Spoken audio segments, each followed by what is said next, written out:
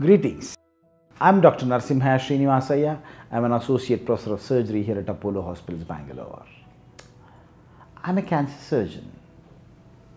I deal with cancers day in and day out.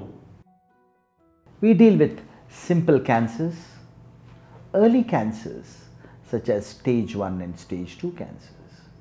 We deal with advanced cancers such as stage 3 and sometimes stage 4 cancers. As a colorectal surgeon, I deal with a lot of rectal cancers, a lot of colonic cancers, and at times we see cancers which have grown locally. They're big locally. They've invaded the neighboring organs, thereby causing trouble.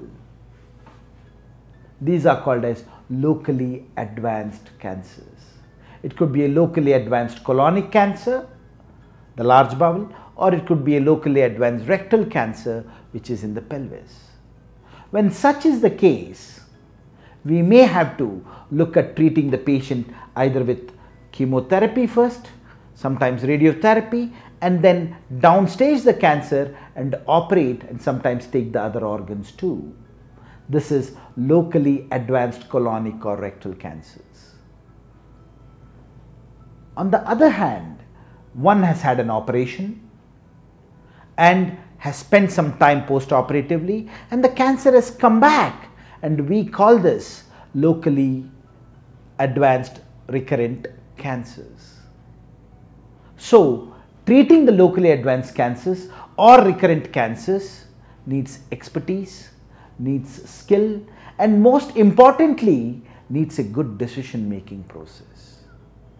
And I think this decision making process is taken care by our specialist tumor boards, where we look at the endoscopic images, where we look at the radiological images, where we look at PET CTs and MRIs and discuss in a forum to say what the right treatment is. And we utilize different modalities of treatment from chemotherapy to radiotherapy and now cyberknife and proton, in addition to targeted therapies and immunotherapies, so as to shrink or reduce the tumor and do advanced surgeries.